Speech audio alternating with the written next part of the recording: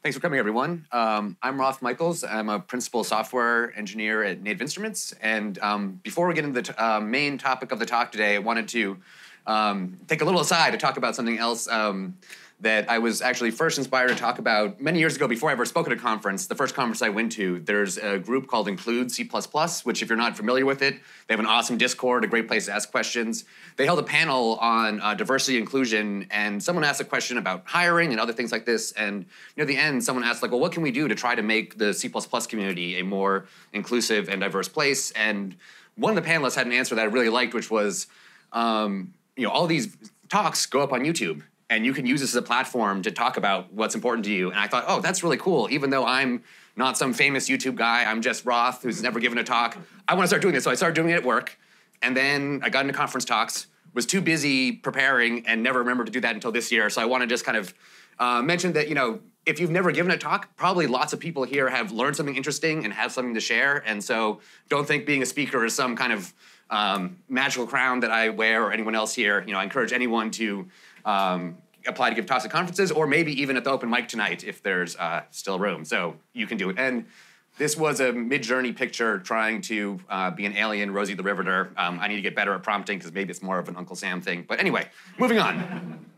So as I said, I work at Native Instruments, and actually this story about physical units and quantities started in my journey at Isotope before we merged together in this big family of Native Instruments, Plugin Alliance, Isotope, and Brainworks. You don't need this slide because I think people here know what plugins are. This is a talk I've given before.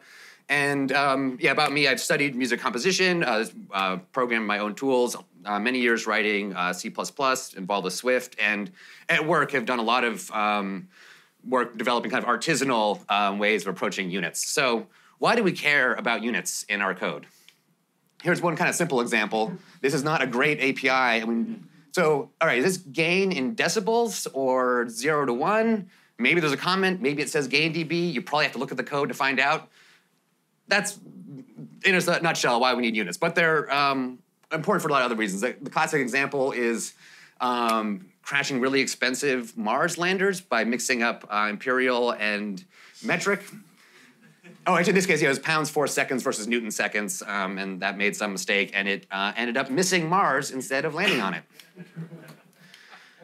And another reason it matters is, like I said, we have these mistakes in audio. When I was first starting at Isotope, I was working on a feature, this button here, adding a little crossfade to it, and the DSP was so slow in debug, I couldn't actually hear it on my own machine because it made about 1 buffer per few seconds. But a QA engineer had a release build locally next to me, so I said, okay, I've added this, will you test it out? I went to go get a coffee, I come back, and he very politely said, hey, Roth, is this supposed to make any sound? And yes, it was, but I thought I did this definitely right, but 35 milliseconds ended up as 35 seconds crossfade. And it's important for a lot of other reasons. You make these kind of mistakes, it's not just, oh, did it not make any sound? You could damage people's ears, damage people's speakers, or have crashes or other bugs in live performance. So this stuff is really important. And we kind of had some internal ways that we kind of tried to deal with some of this, but I was looking for open source solutions. I tried looking at boost units before, but I gave up. But I eventually found my way to this library, MP units, which is kind of the theme of the talk for today. And so my interest in this started with actually a proposal by Timur, whose spot I'm filling in for, who's a new dad that couldn't make it today. But a few years ago, he wrote a paper proposing a standard audio proposal for C++. And my own reaction, other people's in the industry was, well, we don't really need all this infrastructure for like hardware audio callbacks and all this stuff. But we do want, we could use some stuff, like stood chrono is really nice. We could use other vocabulary types like buffers and other things we use in audio. So I started talking with various people about this. And if we had, stood chrono seconds, it'd be really nice if we could have hertz and samples and things like this as well. So I started looking around. I found this MP Units library and a proposal from a few years ago, P1935, to see if the C++ industry was interested in this. And there's another interesting library, AU, but it was not out at the time. So we're talking about MP Units today. So one question a lot of my coworkers ask me is a physical units library for us? Because we're not dealing with the scientific units that you normally see. Our units aren't these physical units, and these libraries, maybe they won't do what we need for samples or quarter notes or pulse per quarter or things like this.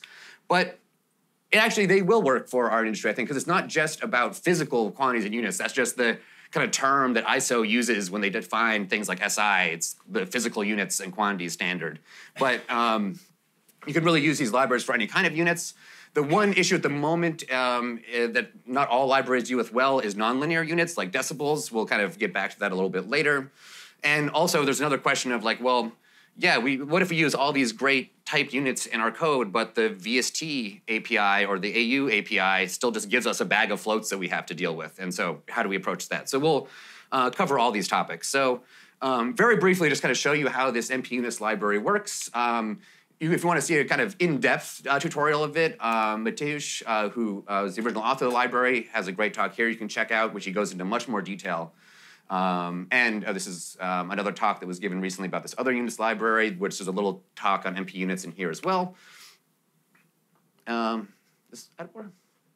no, this is the warning that this is into the slide where a lot of things on here probably should be const expr inline. Anything that is not having a namespace is in the MP units namespace for this library. And you'll see NI and TP for example code for like first party NI or third party TP example code.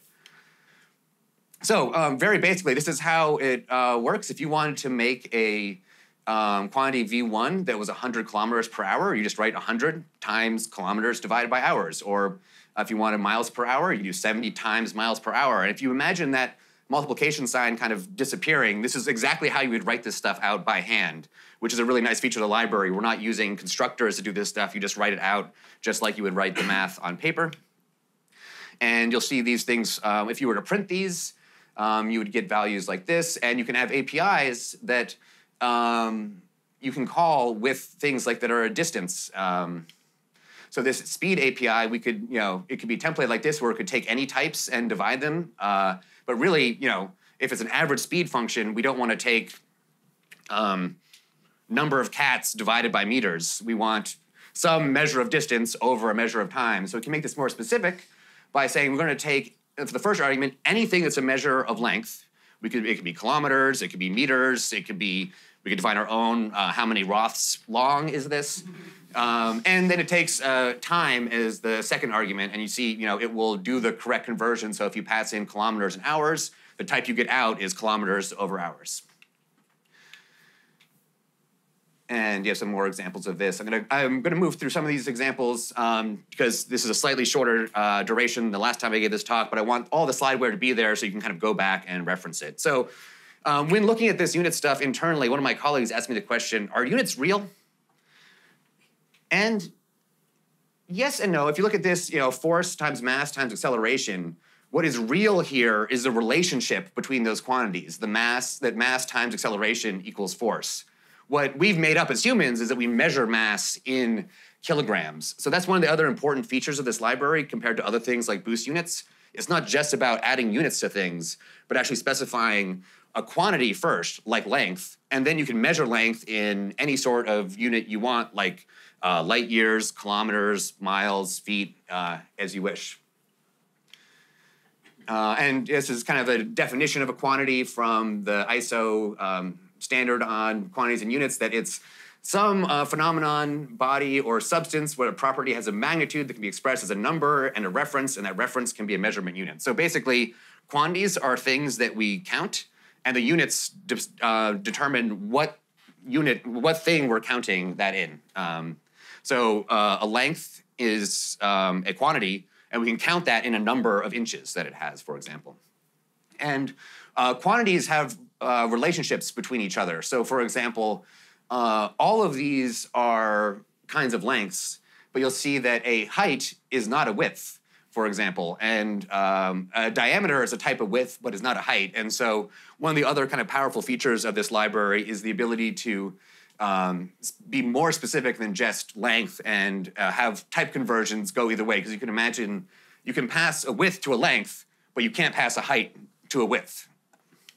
And so a little example of this, if we have a square prism class that takes a constructor that's a width and a height, we can store those in meters, and then we can correctly not mix up those arguments when we're passing those functions.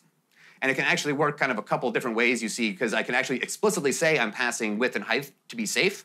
But if I want to use a shorthand, I can actually say, oh, no, just 1 meter by 1 meter. I don't really care which is which. Both actually work in this library. And you'll see here there's some other notations for if we want to actually explicitly cast. So like you'll see that we're creating a, even though the first argument's a width, we can actually coerce a height to be a width because we say we're doing the right thing. And as that kind of all follows along that tree, you can freely convert up, and you have to cast if you want to go down. Another kind of interesting thing that comes up sometimes when people think about units is like scaling things by a unit. For example, let's say we wanted to grow this prism, and we wanted to grow it by a certain amount of width and a certain amount of height. So we have this ratio, we pass this in, but there's really no way to tell which is which in this case because meters divided by meters is unit list. And so that's something to keep in mind is that when you're dealing with APIs that scale something, you actually might not have a unit for that, and you need to maybe design a better API than passing two. This is really just like passing two floats, or two doubles. So really, in a case like this, you might want to design your API to be more clear when you're using something to scale. So let's get into why we're actually here today, digital audio.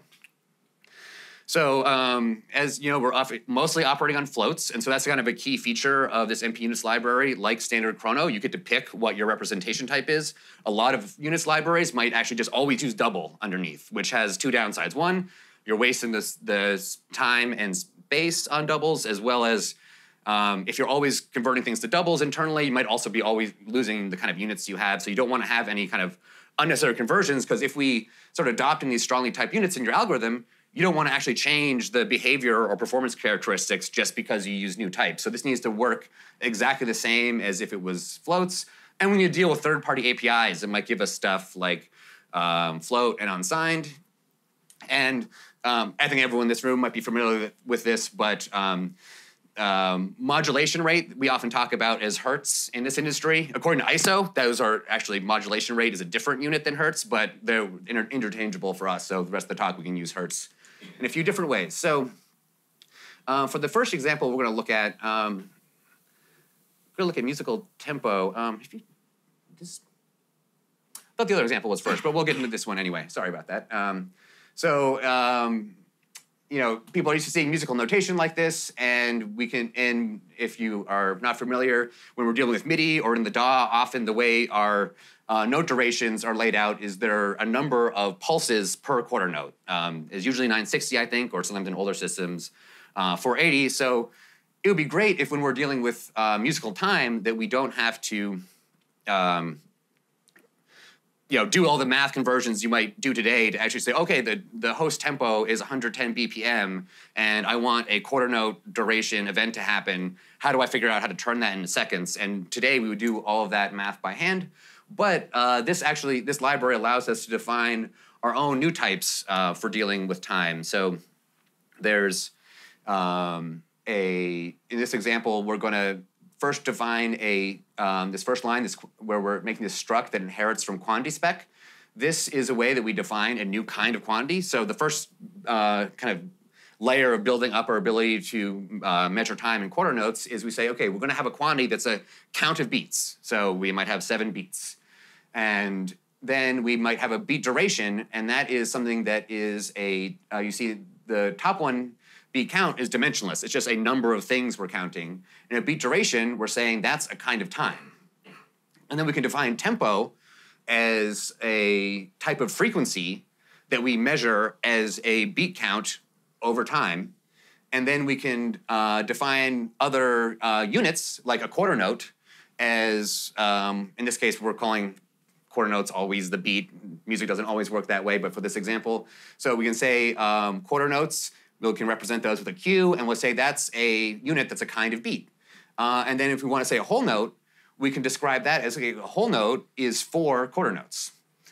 And I forgot, I highlighted this stuff. And you'll see, as we go through this, we can create all sorts of different durations of notes.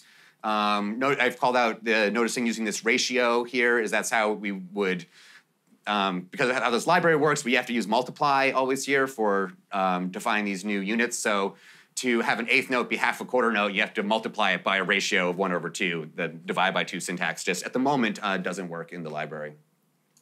And then we can make shorthand types for all of these things we define, like dotted half, half note, et cetera, so that in our code we don't have to write out dotted half, but we could just say 4 times n underscore hd for 4 dotted half notes, for example.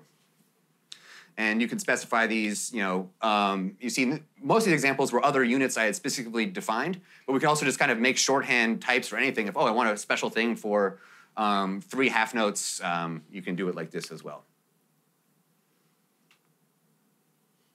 And so let's look at what this would look like with integrating with a third-party library.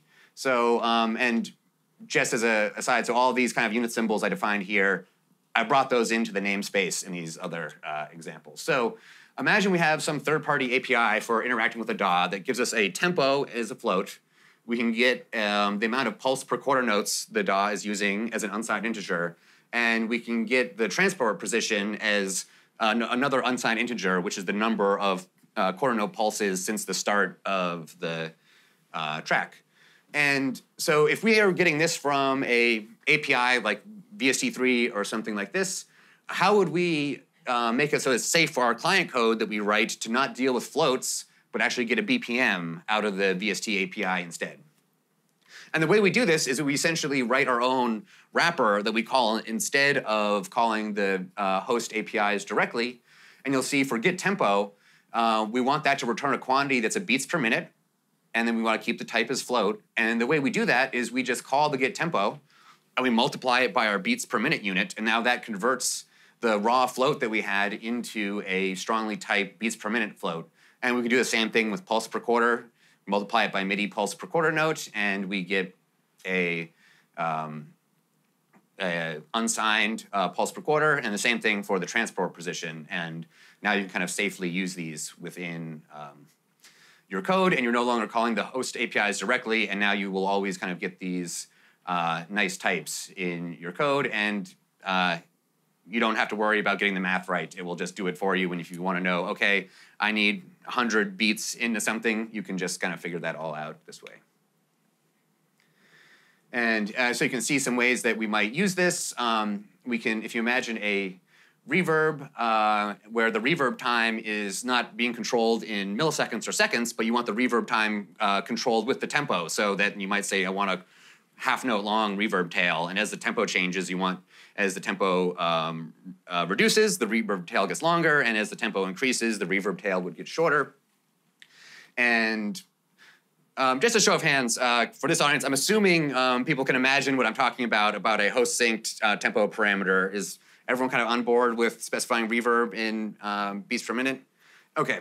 I have a sound example, but I want to make sure we have time for questions. So I believe you that you will. I trust that you believe me that if I turn down the tempo, reverb gets longer. So the way we would actually, so normally in a lot of our production code, we did this math by hand, had to make sure to get it right. But using a units library, this actually looks at becomes much nicer. So first we call our get tempo that we previously wrote here that gives us our nice beats per minute type. And all these comments will show what would print if you printed out that type. So if we printed out tempo, we'd see it's 110 BPM. And if we wanted to get a reverb time that's 1 quarter note long, we would time it, we would say, okay, we want 1 quarter note. That was the shorthand quarter note I just defined earlier. And you'll see if we print that, it's 1 quarter note. And then if I want to actually figure out what reverb time in seconds to pass my reverb algorithm, I just take the reverb beats divided by the tempo, and that gives me seconds. And the reason for that is that a BPM is a number of quarter notes per minute, or per time, so it's number of beats per time, and then we have a number of beats, and so when we divide those, the beats cancel out, and we get a time, and we'll get that correct number every time. And then we'll see if we want the do a similar thing for transport position. We can get the pulse per quarter used by the host. In this case, I cast it to a float pulse per quarter because the host API is maybe giving me unsigned, but I wanted to make sure all my other math I do is all going to be floating point math, so I can convert that to a float. I get my transport position. So we see the transport position is a little over 15,000 pulses at this moment. And if I want to figure out how many beats into my track we are at that position, we can take that transport position, divide it by the pulses per quarter note, and that will give us the beats. And you've noticed at the end I say in quarter notes.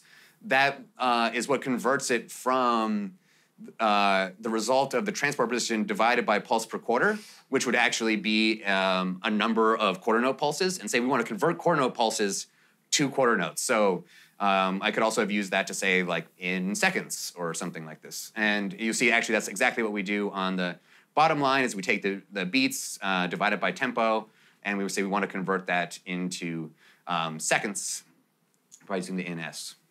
Is there any questions about this before I move on? Of course, we'll take questions at the end, but I just want to make sure people were following along because there's more coming, and if you were lost, you might get lost again on the next example. So the main motivation for me to start exploring this topic of quantities in units was digital sample time.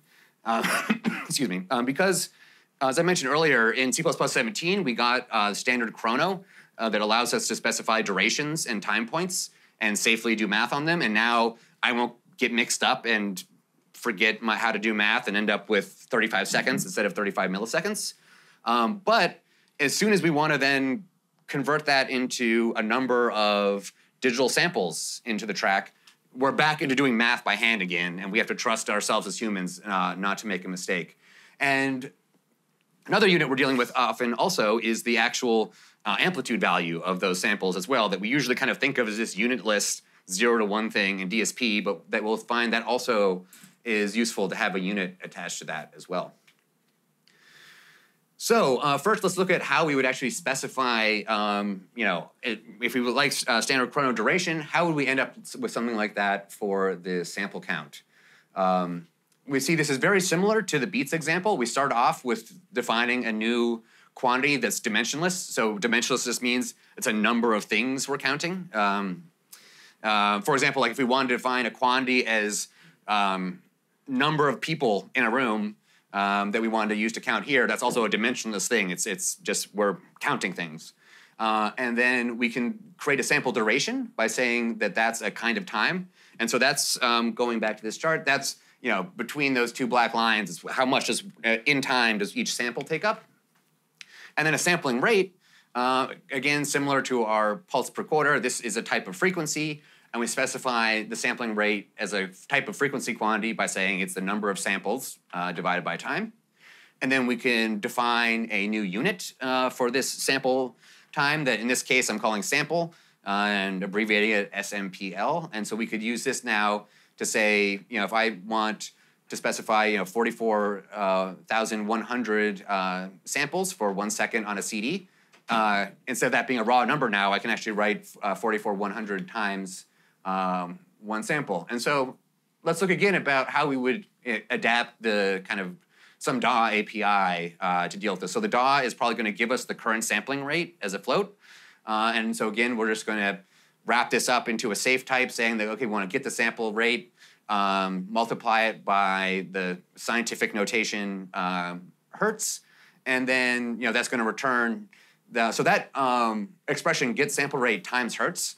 That's just returning a normal frequency hertz. But you see the return type, I'm a little bit more specific and saying, no, this isn't just any hertz. This is specifically a sample rate in hertz, so that you couldn't use the result of this function, for example, for a oscillator frequency, because it's saying this is specifically, even though we're using hertz as a unit, this is specifically a sample rate. And this is going back to where I said quantities are really important, not just the units, because hertz can mean all sorts of different things, but here we want to make sure we don't mix this up with any other use of hertz and only use it for sample rate. And then here's what it's like to use. Very nice. So we say get sample rate. It might return something like 44,100, and it would be in hertz.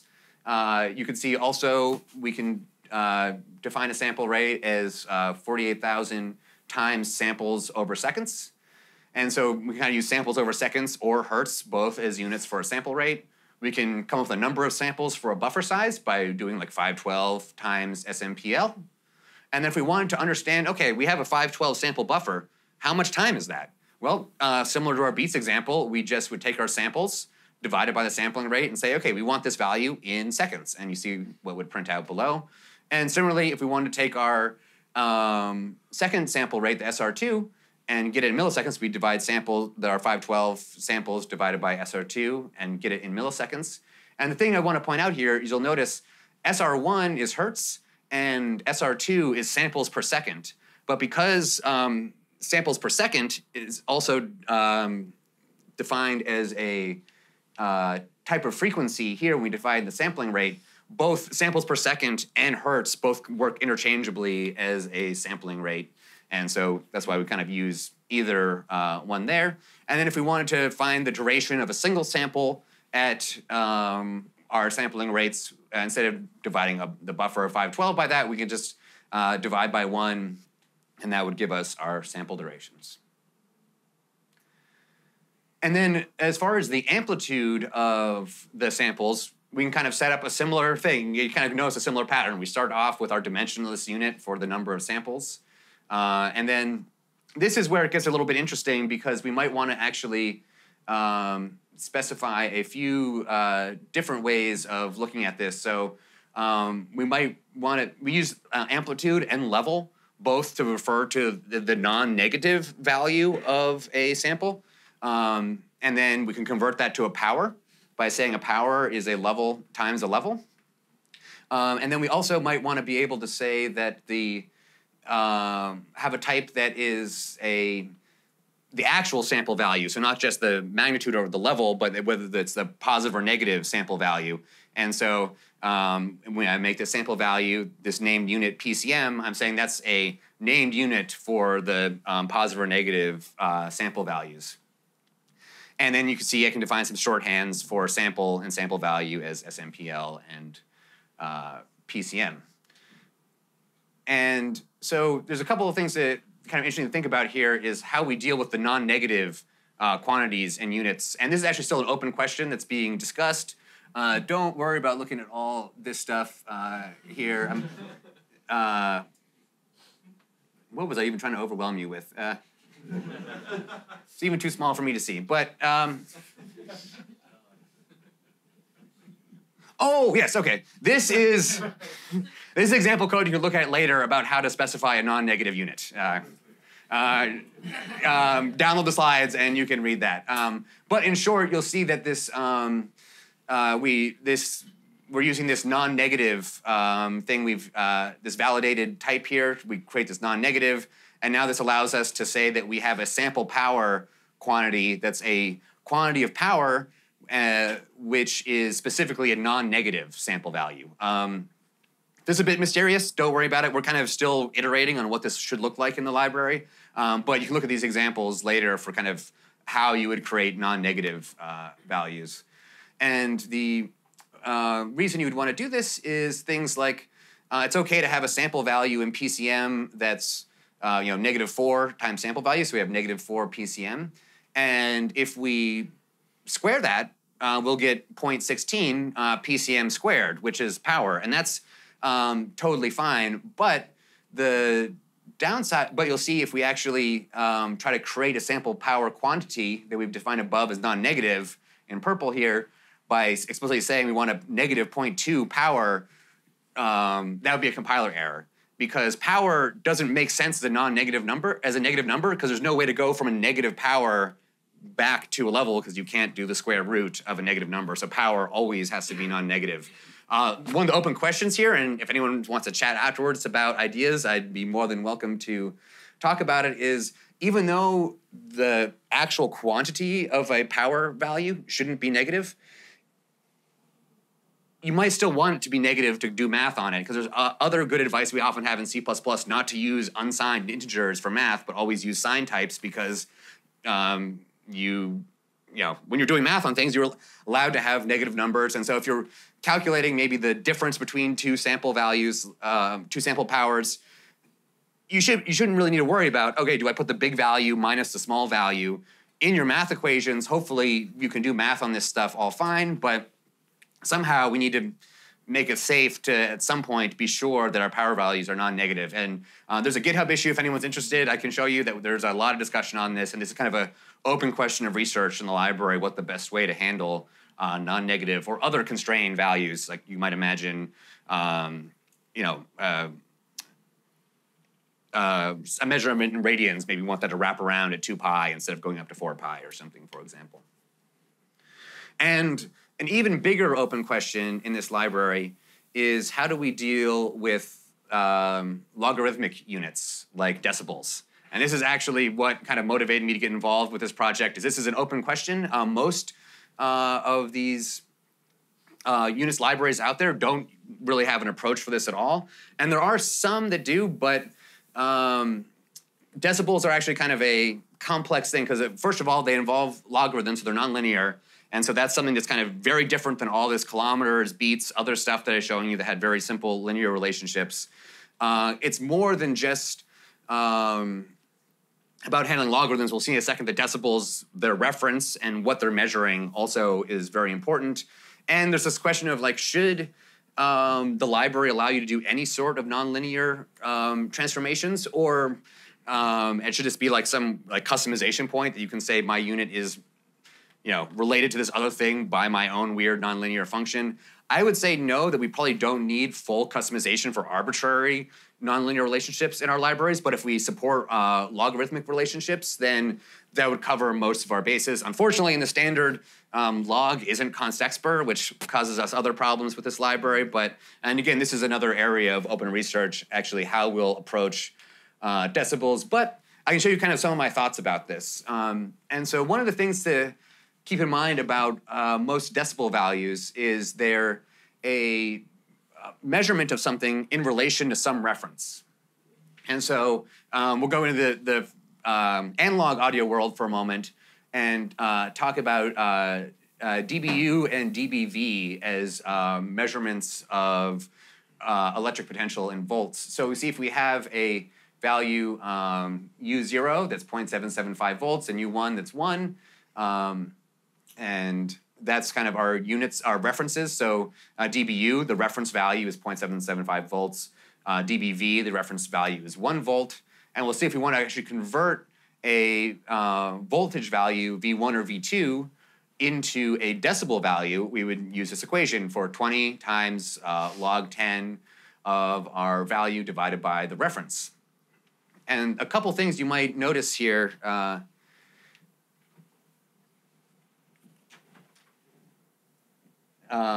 We're doing this division here of the volts divided by the reference.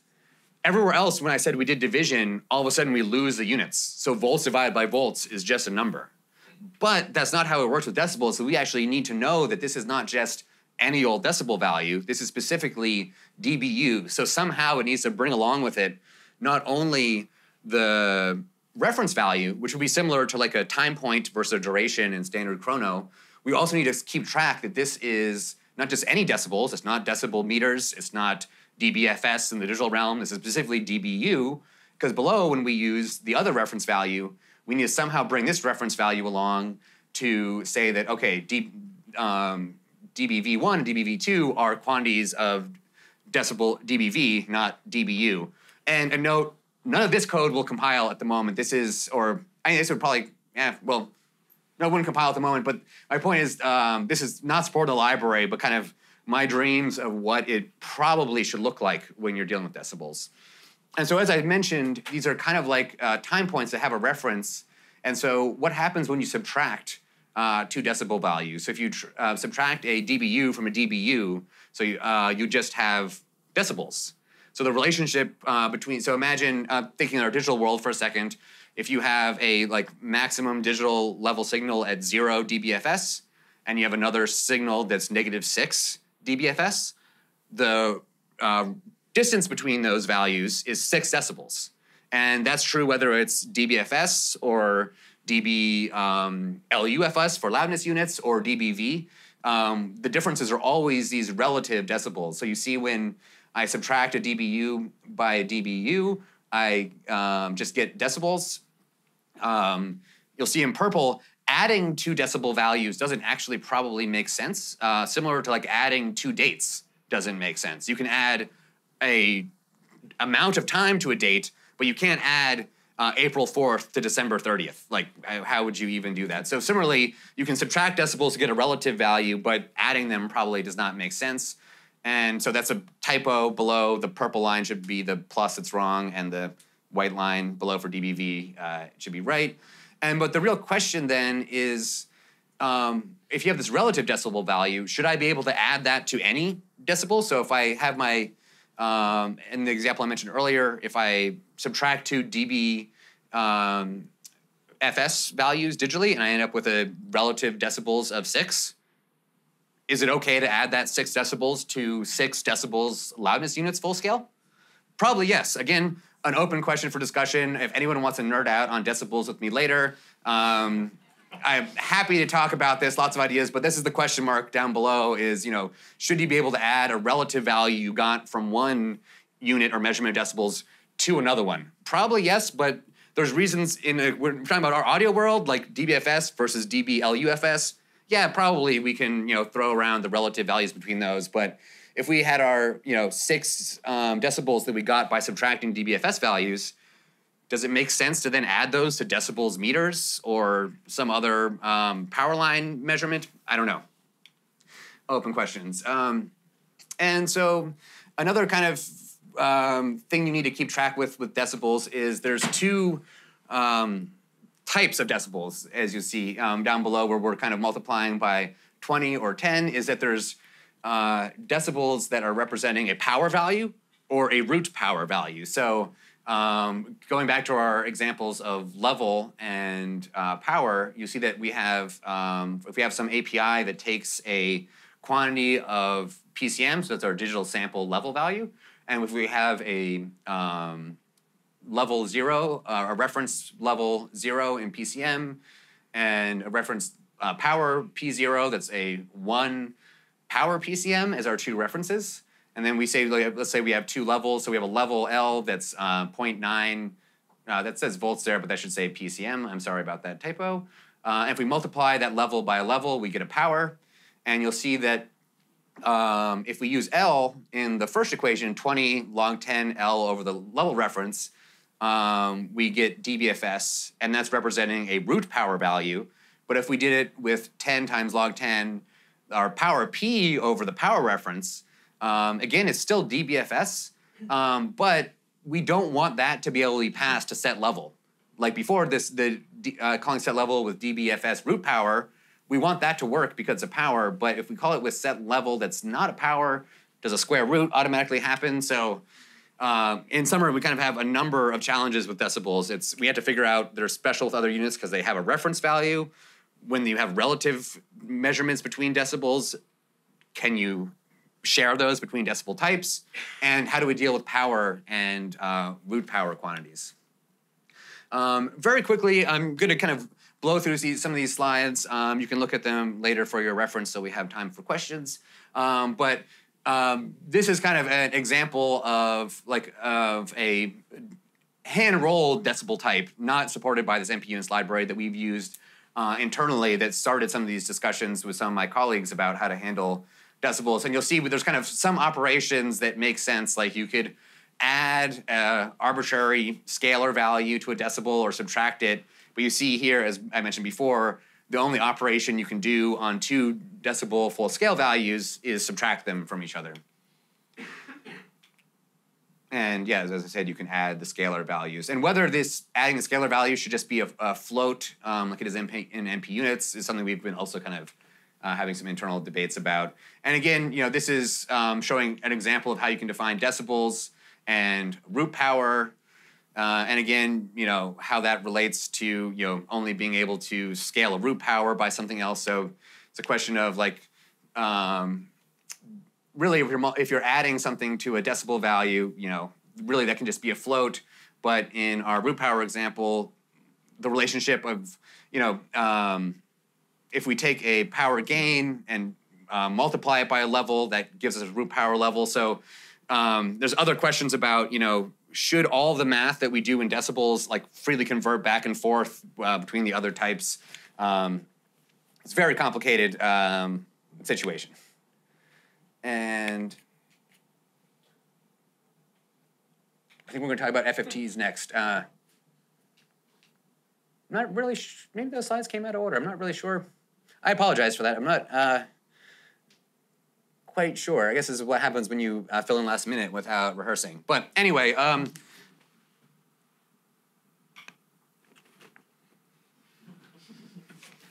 okay, I think actually the only thing to share here is I think is another area I want to explore is what happens when you do a Fourier transform. And like often we're dealing with third-party APIs that, that's actually what we'll see in the next example is, Apple and Intel have libraries for doing fast math operations, and you can use those for calculating things like Fourier transforms, but you're going to lose all of your unit stuff again when you go into these fast math libraries provided by the platform. So how might we look at some of this using these fast math libraries by wrapping them with a third-party API?